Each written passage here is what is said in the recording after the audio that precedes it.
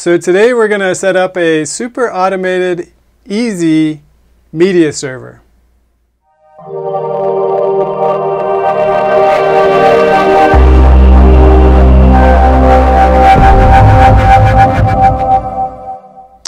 And a special thank you to all my patrons who, without your support, this channel would not be possible.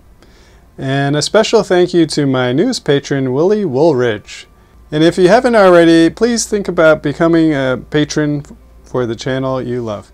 So welcome to TechnoDadLife, and I'm Jeff. And so what we're going to be doing today is taking the most common media applications that need to access the internet and combine them so that they're all in one container under a VPN, so anytime you use those programs, they're automatically run through a VPN. So basically what I've done is created a stacks or a Docker Compose file that you can just copy and then change the things that I'm about to tell you about, and then just paste that into Docker Compose or stacks if you're using Portainer, and then all the containers will line up and magic will happen. The skies will open up, the sun will come shining down, and everything will work automatically. So the programs that we're going to be using are one, a VPN, Radarr, Lidarr, Sonarr, Jacket, and then also Lazy Librarian. So let's take a look at that. So here in the Docker Compose file, I've highlighted in red the things that need to be changed. But what I'll do is we'll go through each of these areas and explain what everything means so you can learn something too. So if anything goes wrong, you can also fix it. So here we have the first part of our Compose file. This is the transmission open VPN. And so this is the container where all our other Dockers are going to go through so that they're always encrypted and use a VPN. So the first thing we need is a data volume.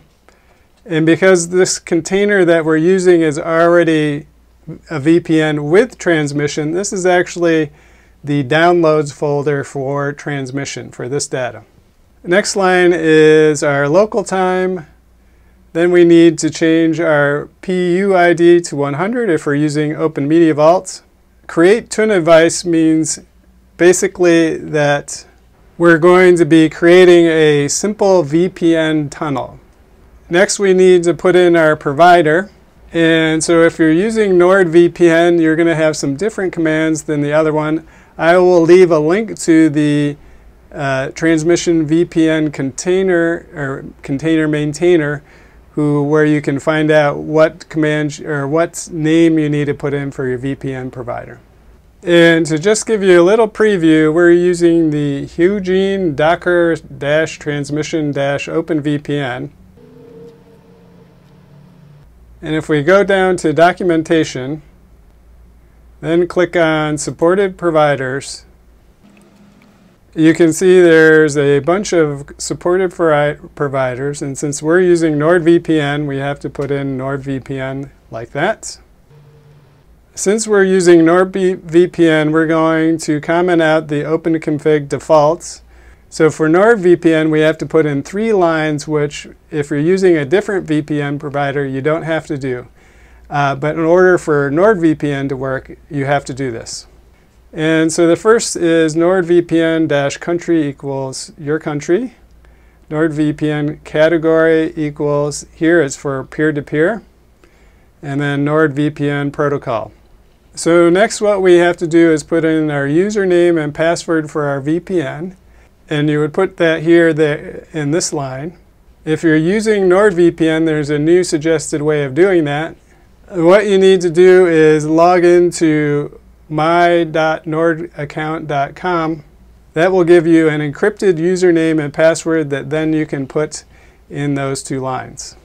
This next line where it says OpenVPN ops, basically what this is doing is, so if you've lost your connection to your VPN, this will just try to reconnect. So we're not going to have a web proxy. And then here where it says local network, you need to put the IP range of your local network. And so here my IP is 192.168.8.0/24. This next line, transmissions create pause turns enabled equals false. What this line does is, if your turns are done downloading, then it shuts down. And then we added in Google DNS servers. This is suggested. I found that this did not work without those added in there for me. And then we're having some blogging files. So in this next area, you'll see lots of different ports. And so we have our ports for transmission, Lidarr, Radarr, Sonarr, and Lazy Librarian. So that's what those are for. So what you'll see is we had to take them out of the Docker file down below of those different things, and we had to add them here in the VPN part of the container. Restart policy as always, and here is our Docker image.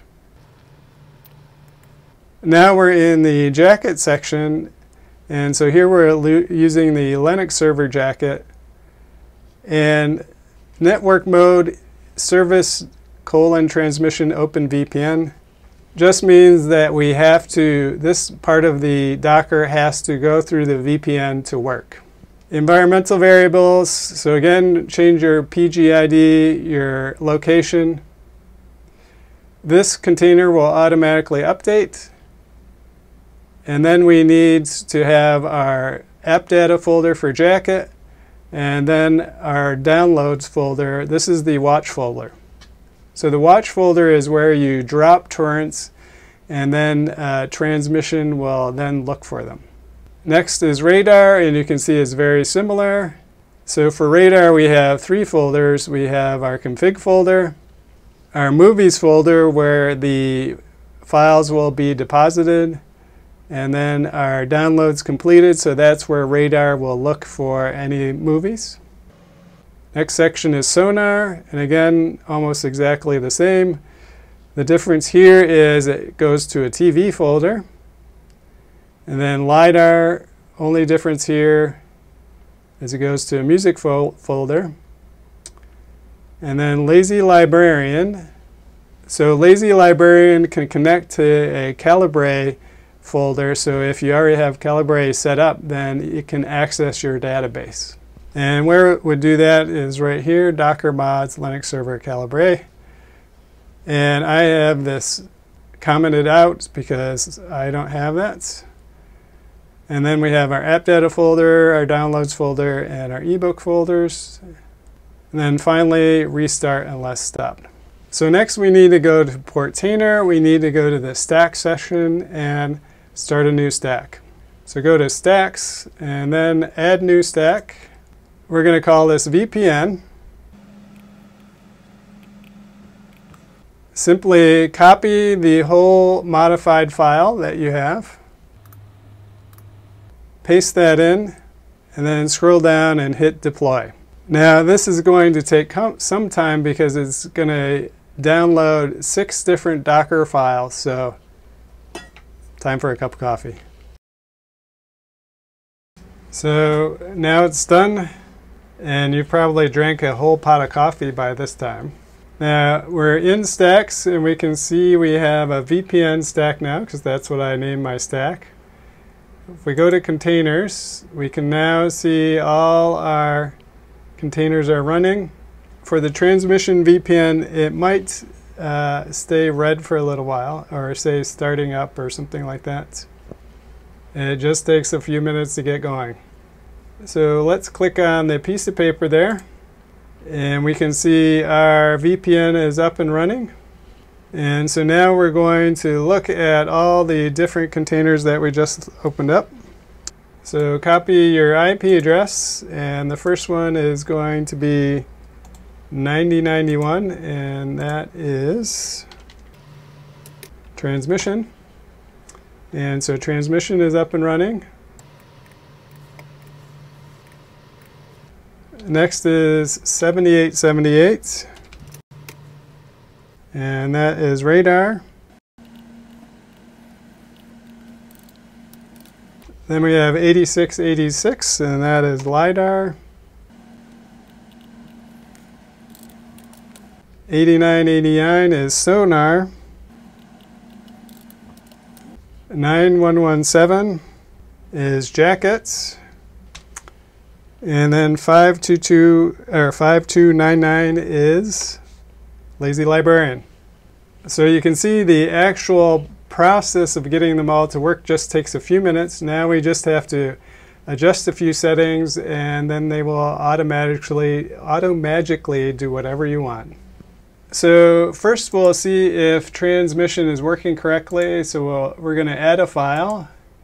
And so we're going to go to Ubuntu, copy the link for the BitTorrent, paste that in, and upload.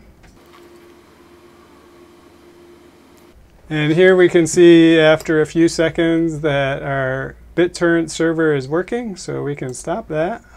If we want to easily add torrents outside of our whole mega container that we're making here, there is an extension we can add to Chrome. And so it's called Transmission Easy Client. We just click Add to Chrome, Add Extension, and then click on it. And we need to put in the IP address of our transmission. So just copy that, paste that in there without the HTTP, then click Apply. And now let's do that same thing again. Let's go over here. We'll right click, and you can see now we have a add in transmission. So we click on that, and the cool thing is we can see this two different places. It's right there, and so now we have it in both different places if we don't have access to our server. And we can stop it in one, and it stops it in both. So next we need to go to Jacket. And so we need to add what are called indexers to Jacket so that it can actually find information. So I'll just show you how to do that. So in the top here you click Add Indexer. And what I find easiest, if you click on Type, it will sort by type. And we want the green type. There it is. So if we look at this area, you can see it's organized by name, category, if it's public or private, and then language. So you should always pick out the language that is appropriate for you. And so I speak English, so I'm just going to pick this one, ETTV. And you click on the green button, then the indexer ends up here. We'll pick one more, and we'll click on that. And so now we have two indexers added, and to test them you can either press on Test or you can press Test All at the top. They're both working. So now the next part is we're going to move on to Radarr, then Sonarr and Lidarr, and then Lazy Librarian, and get everything organized there. So with Radarr now you can see that it has 3 warnings, but that's because we don't have a tracker or a download client added yet. So we're going to go to Settings, go to Indexers, click the plus sign, go down to TorsNab Custom, type in Jacket, and then the API key is at the top of Jacket here, so we can just copy that, paste that there. So now for the URL, we're going to click Custom TorsNab Feed. Go back to Jacket, paste that in there. Oh, and it didn't do it. And that's because there seems to be some glitch in Jacket. I can't get that to work, but we'll show you a different way to get it to work. So go back to Jacket, click on Copy TorsNab Feed next to one of your indexers. Go back to the URL section, paste that in. And what we're going to do is shorten this. So it has your IP address, TorsNab /all, and then /. And so what this will do is check all the indexers that you have in Jacket. Then click Test. And if we look down in the bottom right, it says Testing Jacket Succeeded. And then click Save. Next, click on Download Client, the plus sign under Download Clients. Then click on Transmission. Give it the name Transmission. And then here we need our IP address. So we copy the IP address of transmission. And then we click test. And so here you can see not valid with HTTP. So we need to get rid of all the slashes and letters. We click test again. And down in the right corner you can see it succeeded. Then we click save. And then we click save here again. Now we're going to go back to Portainer. And next to Radarr we're going to put a little check mark. And then we're going to click restart. And then you can see across the top here there's a line that goes across. That's done. We go back to Radarr and we refresh Radarr. And now if you look here, all the warnings are gone. So next let's do Sonarr, basically the exact same thing. Go to settings, indexers, add indexer, TorsNab custom. So we're going to call this jacket. We need the same URL as we had from Radarr. So we'll just click on Radarr, copy the URL, paste that in, and same API key.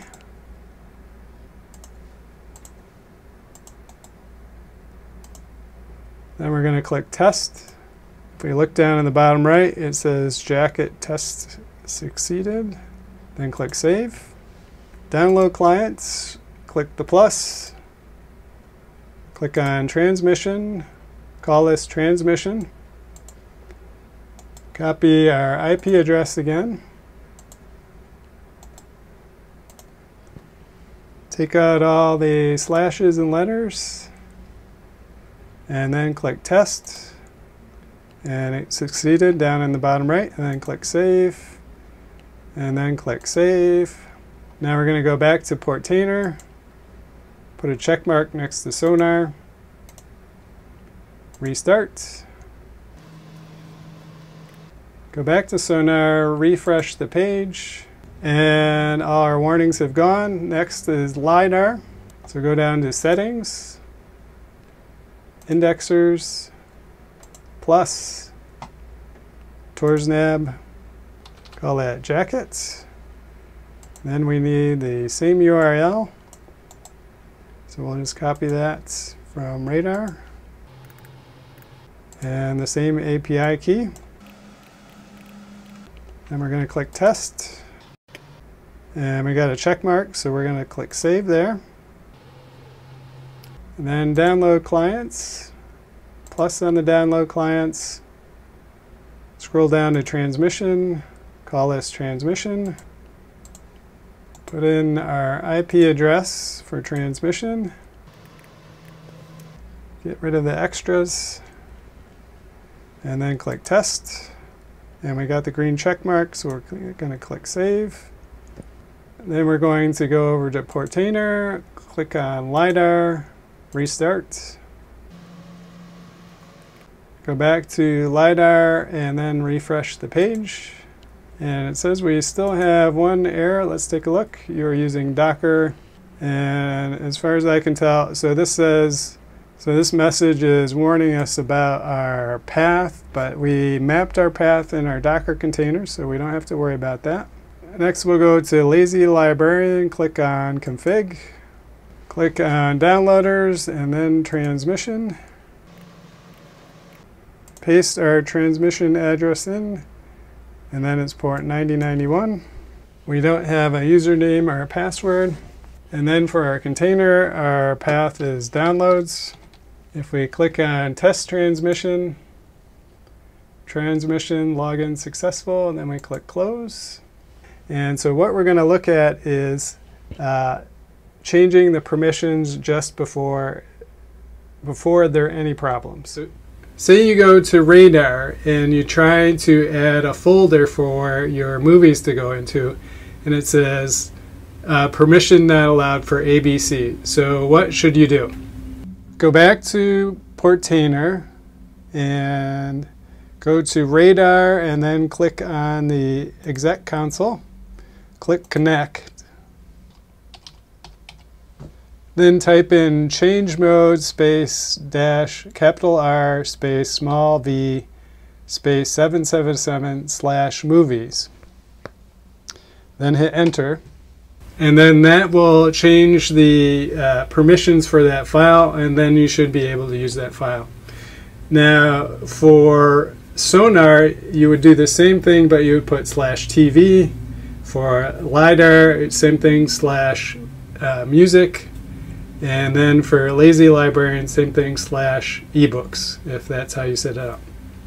And so that will prevent the dreaded ABC user problem. And so that's it for today. Hope you found this helpful. Make sure you like and subscribe. And if you have any ideas or any improvements to what we just did here, make sure you leave those down in the comments below. We'll see you next time. Bye-bye.